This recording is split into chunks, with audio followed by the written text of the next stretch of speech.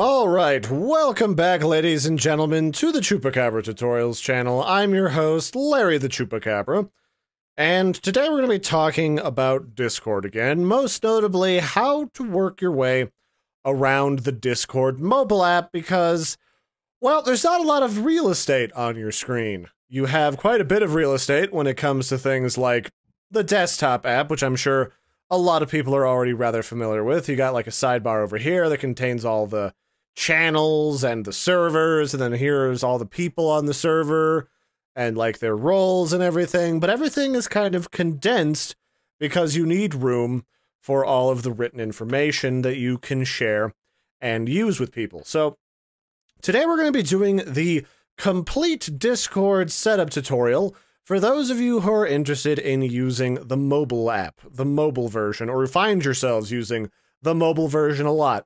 And fair warning to you folks at home, some stuff is just not that easy to use or just not that available in the mobile version of the app. So just be prepared to set some stuff up on your computer or someone else's computer when you have a chance.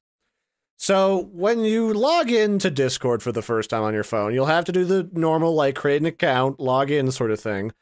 And then you'll be greeted by a panel that looks a little bit like this. If you click on these three little bars over here, this opens up your channels and everything that you can communicate to other people with in the server that you're currently on, along with the list of servers that you can make. And if we pull this up, we can go ahead and click on this little circle to make a new test server. So this will be the Chupacabra. Oh wait, I'm not joining a server. I want to create a server. So we'll create this, the Chupacabra mobile server. And I'm using this, I'm messing around with this on an emulator on my computer to make it easier to edit and record this whole thing. But all of these features are exactly what you would see inside of Discord. This version of the app has not been edited in any way to suit an emulator any better or any worse. And my server region is US West, so we'll select that. You can select the server which is as close to you as possible, which will cut down on latency. Unfortunately, since Discord is still kind of new, they don't have servers in absolutely every single corner of the world, but they should have one fairly close to you. And we can just click on create, and then we have the Chupacabra mobile server, or CMS. And here you can see my other character, my other login instance, is currently logged in, and I'm going to actually turn that off so that my desktop version of me doesn't get in the way. So this is our little Chupacabra mobile server. So to finish setting this up, we're going to want to click up here, these three little dots, and this will bring up the server settings for whatever server that you're on. Sometimes you'll have more settings than others. It depends on the level of permissions that you have on that server before you can modify certain things. So this is things like you can mute the server so that the server cannot send you notifications, or you can just open up the notification settings in general to control the broad swath of the notifications from the server. You've also got, whoops, that's the wrong set of permissions. You've also got privacy settings, which can be really nice for allow direct messages from server members. You can disable this if you'd like. Then you've got the primary bread and butter, which is the actual server stuff itself. You can go to overview. This allows you to do things like select a new photo that you'd have to pull from your gallery on your phone, so make sure you download one that you really want to use. Then you can change the server region at any time through here, change the name at any time. You can determine an AFK channel, which we don't have one yet, so we'll come back to that. And then I think the AFK timeout will make like 15 minutes because sometimes people go take like a potty break or something and you don't want to hear them doing that, but they'll be back, you know, before 15 minutes is up. Let's see, verification level. So one of the things that you can do in Discord is you can make it so that random people who just created their account 5 seconds ago cannot join your server. So you can also have them make like an email, and I'll actually probably do that one. And you can have it so that they have medium level of verification required, but they must have a registered account with Discord. It has to exist longer than 5 minutes. Or you can say that they have to have a registered account and they have to be a member of the server for longer than 10 minutes, before they can say any words or do anything. Personally, I have no troubles dealing with trolls. It's really easy to ban them on Discord, so I don't really worry about that. But if you find yourself being spammed a lot, this is one of the things that can help deter people like that. Alright, so default notification settings. You can change it to be like only mentions, all messages. I'll probably just do only mentions because that's a little easier. And then we'll save that stuff as we go back. Channels. You can actually create and edit channels directly through the settings panel when it comes to the mobile application. And I think I might do that. So let's create another channel.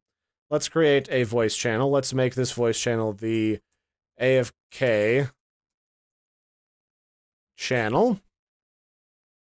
Everyone can see this channel, which you can't really adjust because we don't have any other permissions here. And now that channel is saved, and we can go back up here to the overview, and we can make the AFK channel the AFK channel. So that's done. Click OK. Integrations. Integrations are something that's only available on the desktop, so don't worry about that for mobile. I don't actually remember what that's about, to be honest with you. I think it was called something else, or my brain associates it with something else. But through this panel, we can do all sorts of stuff. We can edit these existing channels by clicking on them. You can mute the channels so that you don't get any messages from them. You can change the channel topic to the welcome to the mobile Chupacabra server. And then you can just change all these notification settings. You can invite people to this server by clicking on this button here, or you can adjust the permissions by going here. And it looks like, from what I've seen so far, you can either create permissions directly through the channel settings or through the permission settings themselves. So that's the general channel. Let's add another text channel. We'll call it The Funny Bin. And then we'll just save that. That's available to everybody. That's where I'll say people can save. Oh, I have to have, like, dashes in the text channels, I remember. The Funny Bin. It's really annoying that you have to have dashes in the text channels, but not in the voice channels. It seems like an oversight, if you ask me. So that's how you handle making channels. We can go into security, and we can enable server-wide two-factor requirements that everyone has to have an email attached to the server to do stuff. You can manage the members of the server. I can give myself a nickname. I can change my name to Bob the Cryptid if I want. Save that. And anybody who's attached to the server will show up here. You can assign them different roles. You can change their nicknames at will. Things like that. Let's see here. What else do I want to... That was members. You can control how many invites you have pending on the server. So if somebody has invited one of their friends to your server, and they've created one of those links, it's possible for some members to create permanent links if you give them that permission. And if you want to see who's letting assholes in your server, this is where you can see those extended links, who made them, who has access to them, and you can delete them or change them as needed from the instant invite section. And then, of course, here you can see bans, and if somebody is banned, you can remove them from the ban list or make changes there. So let's add a couple of roles while we're here. This is the everyone role, but I want to create a new role, so we'll call this the assistant admin role. We'll turn the role color into a nice blue. We'll set the role to display this role separately from other members, so it shows up specially in the sidebar. Allow people to mention this role. They are an administrator, they can manage the server, they can manage the different roles, which is what we're doing right now. They can edit channels, they can kick people, ban people. They can create invites, which is a basic thing that most people can do, and they can manage nicknames. And then I also want them to have the ability to, like, read everything, manage messages, to delete people saying something racial or insensitive. I want them to be able to mute people and to move members in voice channels, although I do see an issue here where the save button covers up some of the options, which is annoying. And then everybody will not have the ability to change nicknames. Oh wait, they can change their own nicknames, just not everybody else's nicknames. And then I don't want random people to send TTS messages because that's annoying as hell. That's text-to-speech. But basically, if you want the more nitty-gritty of how to set up user permissions, they're basically the same thing. They're just kept in different places. There's another tutorial on the channel that you can check out for that. So I just want the assistant admin, and then I want the veteran user. And then veteran users will be like they'll be like a light green.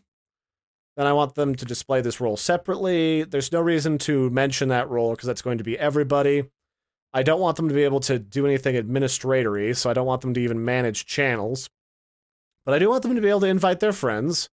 I do want them to be able to send TTS messages and to embed links, mention at everybody, read the message history, use emojis. I don't want them to be able to mute and deafen people at random or move people, so that's basically the basics. Now, if anyone joins my humble server, they will have a role that they can use. And that pretty much covers all of the settings for the server. The other settings that you want to know about are the user settings, which you can find down here in the user. So when you click on the sidebar, this is like your personal user. And if you connect to a channel, it'll show up down here at the bottom that you're connected. And I have it set up for voice activation. So every time I talk, you can kind of see it. And I can actually open up directly the voice settings from my personal settings at any time with that button there to change things or to disconnect from the voice chat. And if you're on the desktop for your phone, it'll also show up here in the notifications that you're currently connected to the general voice chat. You can mute yourself, deafen yourself, or disconnect from the server right there from the notifications bar. Again, if you're on the go a lot, and you're kind of trying to like look at your email or something, and you don't want people to hear you coughing, then it's probably a good thing that you don't have that, like that you mute yourself before you cough and make a lot of noise and disrupt somebody's trying to talk or something. So all of that personal connection stuff appears down here, and then you can mute yourself and deafen yourself right here when you're in the app, etc. So the user settings in here are what you would expect. This is my account information. This is my email. It's available publicly, so I'm not too worried about you guys having it. You can change your password in here. You can change your username, change your icon. You can change your voice settings. Do note that when you're on the phone, you don't really have the ability to change what headset you're using to communicate with, so this will use whatever you have on by default. Also note that if you're not using a headset, or a secondary microphone, it's a good idea to use push-to-talk because otherwise when people talk, your speakers will echo into your microphone, causing a really painfully loud feedback loop that sounds god-awful. So if you're not using a headset to control the audio coming out of your phone, I would recommend using push-to-talk so you avoid feedback loops and all of that stuff. I'm using a headset because I'm on my computer, so I'm just going to leave that to voice activity. So one of the things that you can do with voice activity is you can have it automatically determine your voice input sensitivity. If that's not sufficient enough, you can make it less sensitive or more sensitive based on your needs, like that. You can enable or disable echo cancellation. It's a good idea to leave it enabled unless you think it's neutering your voice somehow or making your voice sound weird. Same with noise suppression. This cuts down on things like breathing and static, which is especially important if you're trying to talk to people in the car. Automatic gain control just controls it so that the gain or the level of your microphone doesn't murder people's ears, and then the output device that you're using is just whatever is plugged into your phone. It's just the default device. And you can control the volume here. You can use the speaker, not use the speaker, however you like. And that's basically the bread and butter of these. Push to talk doesn't let you determine like a special button on your phone. It just uses the button that is in the middle of your phone. So if I connect to one of these voice channels again, the push to talk button's the big button right here. You won't be able to use it unless you actually have the app itself open. So I'm actually going to disconnect again, go back into the user settings, and let's go to notifications. So this is very similar. You can enable notifications as they are convenient to you. I like to disable sounds because I find them really annoying. You can disable notification vibration, or just enable notifications at all. These are all pretty simplistic and straightforward. Also, BlueStacks is giving me like delayed messages about what's happening on the deal, but I'm going to disable the notifications because if I'm on Discord, I am on there to talk to people, I'm on there actively communicating, and if I see something important pop up, like if I go back to the servers, I have a message from my friends waiting for me on this server, but I know it's there. I don't have to have a notification whining at me that I have one waiting. It just clutters up my phone, and I find that quite annoying. So after notifications, we have text and images. This is where you can disable things like on your desktop, usually, where you can disable things like text-to-speech, but that doesn't really give you that option here. All it has is display images, videos, and locations. If you don't want it eating up your phone's data plan, you can disable that from loading automatically. And when uploading stuff directly to Discord, images larger than 8 megabytes will not be previewed. So again, this is just stuff that is really easy to cut down on the bandwidth requirements of Discord, especially if you don't have an unlimited plan or your plan is rather expensive. Link previews. Show website previews from links posted in chat. If you want to see that, you can leave this on. If not, you don't have to. And those are things like, if I go to our WoW server, he posted this Wowhead news, and then part of it got pasted right here as a bit of a preview, but there was no picture. So it's stuff like that. So next up, we have behavior. Back button opens up the channel drawer. That could be very helpful, especially if you use this app a lot. And then you can have shift to send a message. So by default, external keyboards will send messages on enter. You can change that. Appearance, you can have the light version, which will be brighter, although it doesn't look... Oh, there it goes. That's the light theme. This is just visuals, really. You can have the dark theme. And then I honestly, I prefer the dark theme. I like to have it synced across all my devices because I find a darker theme more relaxing. Then over here, you've got language and sync everything across all of your Discord installations. Pretty self-explanatory. And if you need to switch users, you can just go up here to this little arrow and you can log out and log somebody else in if they want to use your phone. So the last thing is over here is the channel drawer, the drawer of all the people. So if I open this up, you can see here's all the people that are attached to this server. I can click on them and I can do things like mute, lower their volume. I can mute them so I can't hear them. That doesn't mute them for everybody, but just that. And then if you right click them maybe, or maybe it's press and hold, you can open up their user settings, which I just had open. Let's open up buyers. Come on, you. I'll press and hold. You can kick them. You can ban them. Copy username. There is some way through this list of people to edit their permissions, but for some reason I'm not able to replicate it through this tutorial. So just do that directly through the server settings themselves. And that's basically how you set up a server. You can start adding people and adding their permissions as needed. You can send messages. You can upload stuff with this button. It's pretty self-explanatory. The only thing is that everything's just kind of in a different location because there's less real estate to work with. So I hope that helps you folks at home.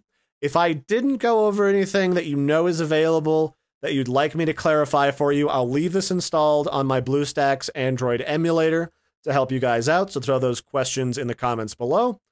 Otherwise, suggest more great tutorials that I can put up for the channel that could cover things like Discord. If you have any ideas for that, let me know. Feel free just to throw that in the comments below. And otherwise, I hope you found this tutorial a little bit insightful, or it helped you in some way, so that you can get on to having cool adventures with your friends on Discord, even when you're out and about. Otherwise, don't forget to like and subscribe, share this with your friends. I've been your host, Larry the Chupacabra. Have a good one, everybody, and toodaloo.